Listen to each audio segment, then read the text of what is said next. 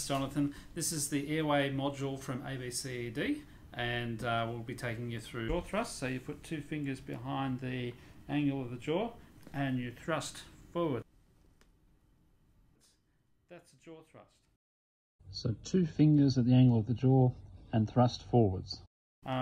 If you want to do a chin lift, so you should flex at the lower cervical spine, extend at the atlanto-occipital joint, and 2 fingers to lift the chin with a chin lift. Yep. Flex the lower cervical spine, extend the atlanto-occipital joint, lift the chin with 2 fingers. Which is a combination move, which is flexion, extension, jaw thrust, open. Okay. Then airway adjuncts. So nasopharyngeal airway, you size it by near to earlobe. Choose the biggest nostril, put it in.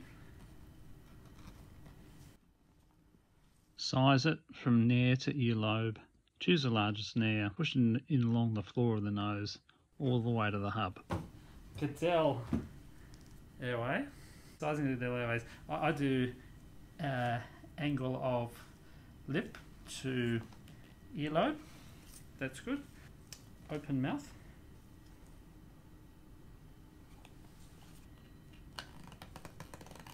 Turn halfway.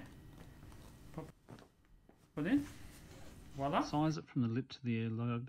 Insert the curve upwards, then turn it halfway so the curve seats downwards as it moves into place.